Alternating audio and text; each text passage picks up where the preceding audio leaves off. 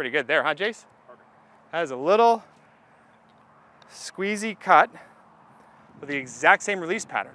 I'm not trying to saw it off and try to turn my body and take all the speed out of the release.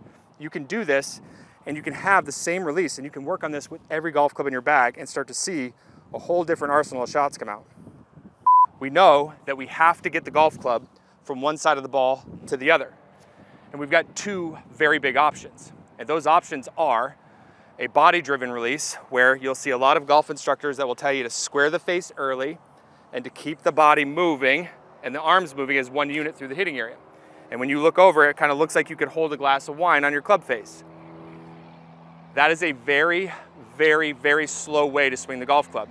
And the rate in which the golf club can move through the hitting area is based off of how I can turn my body.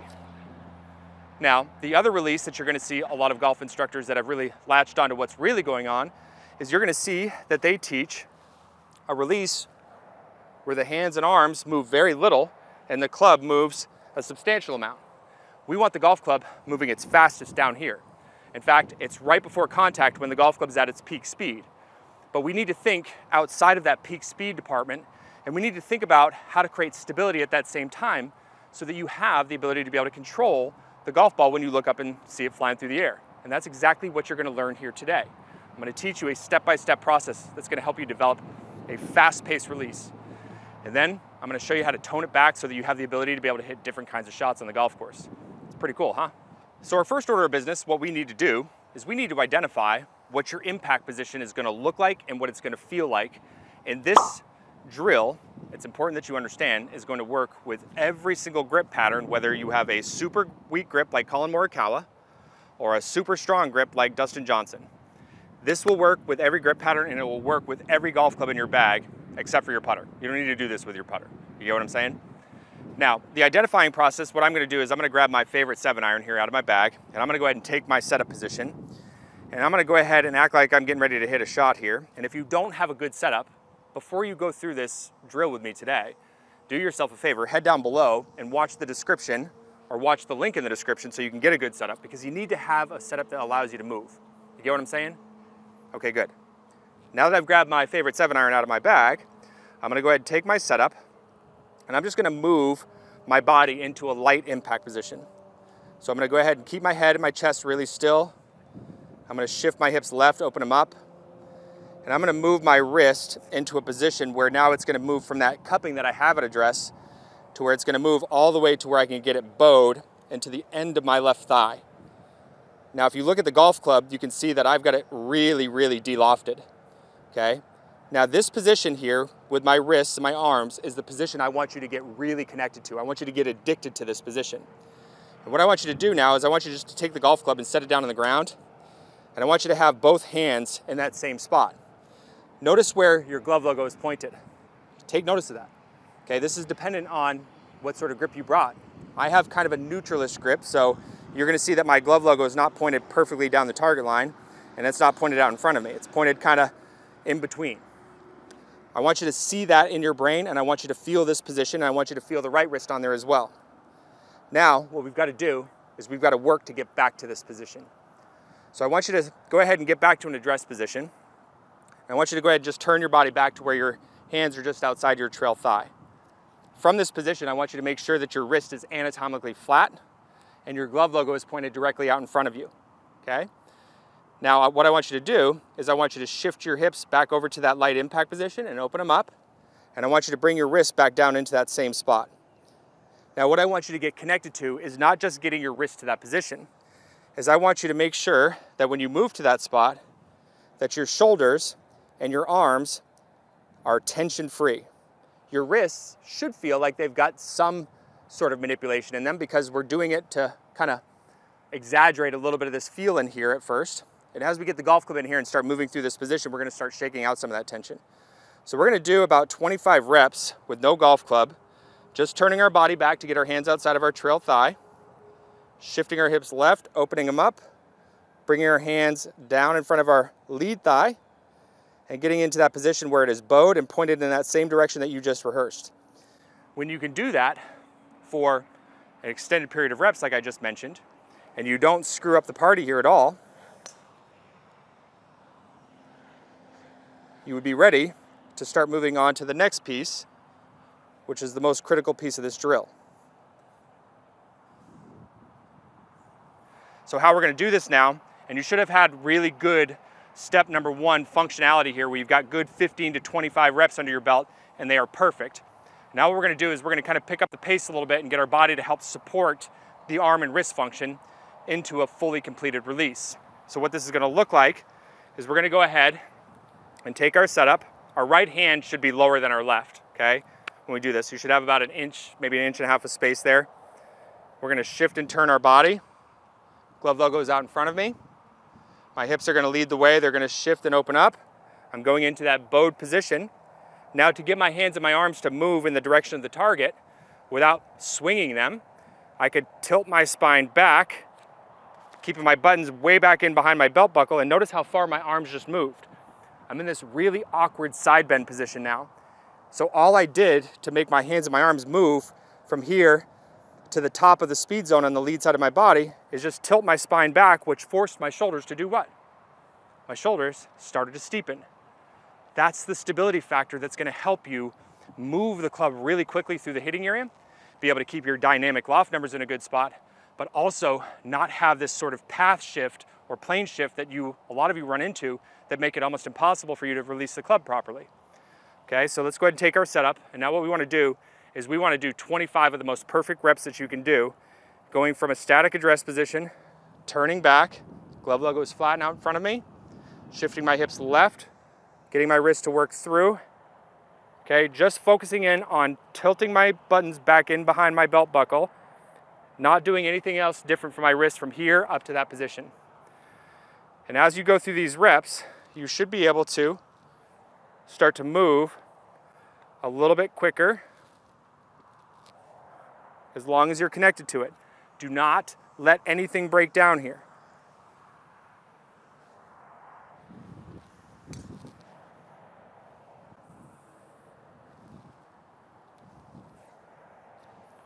If you can do that proficiently, and you're looking at it on camera, and it looks exactly like what you just did in step number 1, now you're ready to start going to step number 3, where we start having some fun here and having a party and hitting some golf balls. All right, so step number 3, what we're going to do here is we're going to get our favorite 7-iron back out of our bag. And now we're going to start to do this exact same movement. We're going to start shaking out the tension in our wrists. We're going to make sure that we're tension free as the hands and arms start to move through the completion of the speed zone, so to that hip high position. Now I want you to remember, at the completed part of your rep here, when you do this, you should look over when you're done the rep and see that your golf club is perfectly toed up to the sky. Not toe left, and not toe right. Perfectly toed up to the sky. If it's not, I want you to fix it, I want you to hold it static, and I want you to be able to work back and let the club swing to that same position before you start trying to hit any golf balls. And you need to be doing this at a very high frequency. You've just worked really hard. You've done about 50 total reps at this point. There's no point of going into kamikaze mode and erasing your hard work. You want your practice sessions to be meaningful. And in step number 4, which I don't normally do, I'm going to be giving you a little added bonus here today, where I'm going to show you how to start manipulating this stuff after we start hitting some golf balls. So here's how things are going to look. We're going to go ahead and take our setup.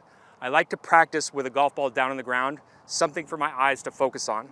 Okay, this is very key for us because this is going to make it a realistic situation. So we're going to have both hands on the golf club, and we're going to go ahead and do some slow reps here at first, just so you can see how it's going to work. So my glove logo is now pointed out in front of me. Okay, my wrist is flat. I'm going to shift my hips left. My wrists are going to bow. Tilting my spine back. I'm making sure the toe of the club is up to the sky on the lead side of my body. So I'm going to demonstrate real slow for a couple reps. Okay, wrist is anatomically flat. Shifting my hips left. Tilting my spine back. Toe of the club is up to the sky.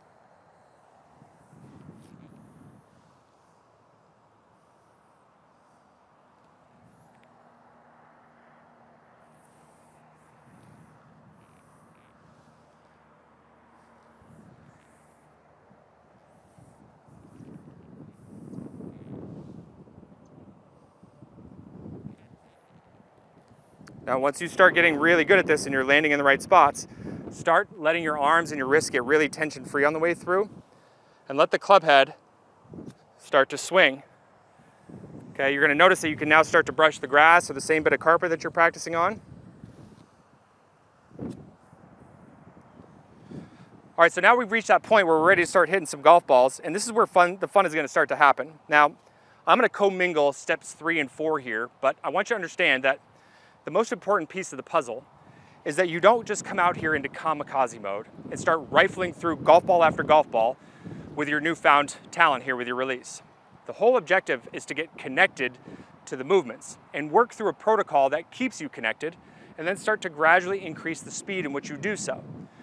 So my key points that we're working on is getting our wrists and our forearms into that impact position and continuing to move them post-impact by letting the buttons on my shirt stay back in behind my belt buckle a substantial amount.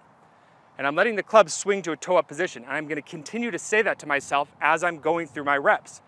And as I get really good results, I'm gonna start picking up the pace and I'm gonna hit some shots, not trying to hit it out of the back of the range, but to try to produce the highest quality movement. So watch how I work through this to get you ready and set up for success. So I got myself set up.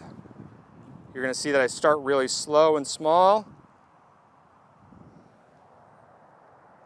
Fixing the club, making sure it's perfect.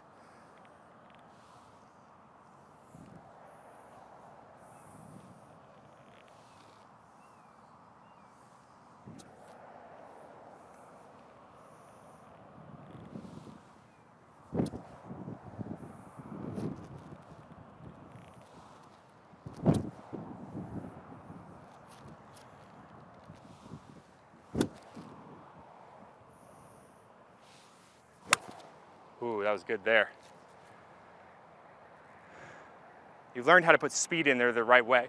You've got something that's adaptable to your release, which is exactly how we teach at My Golf DNA, is the adaptive swing, the adaptive release patterns. You just learned the baseline movement. There's a lot of things that go into this that live outside of that. We have to help you understand how to build and get yourself into these spots.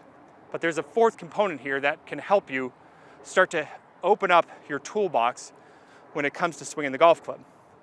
Now that movement that I taught you on the way through the hitting area, where your spine starts to lean back to move your hands, what I want you to remember, what that's doing from a down the line perspective, is it's influencing the hand and arm path. Notice how my hand and arm path is working more down the target line here. Now, what I can do to start to change my hand and arm path is I can actually start to change how my buttons and my belt buckle work through the hitting area.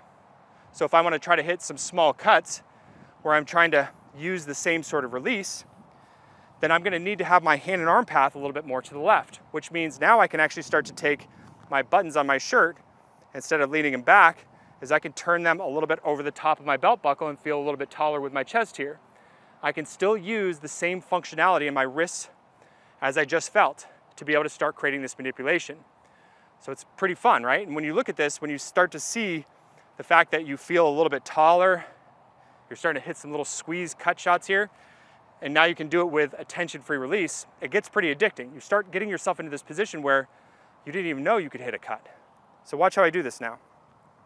So I like to narrow my stance up a little bit, and what I do to hit this shot is I'm gonna feel my chest kind of get a little bit out in front of the golf ball, and I'm gonna turn a little bit more over the top of my belt buckle as I'm letting the release happen, okay?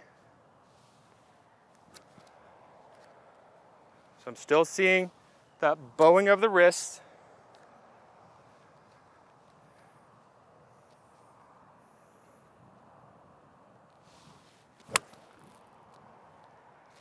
It's pretty good there, huh, Jace? That is a little squeezy cut with the exact same release pattern. I'm not trying to saw it off and try to turn my body and take all the speed out of the release. You can do this and you can have the same release, and you can work on this with every golf club in your bag and start to see a whole different arsenal of shots come out.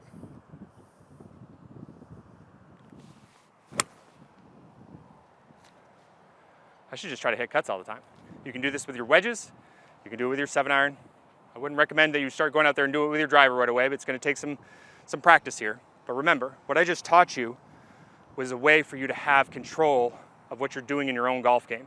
So you don't have to go out there and start looking for information that's not gonna do you a whole lot of good, because so many of you fall victim to this information abyss that actually puts you in harm's way.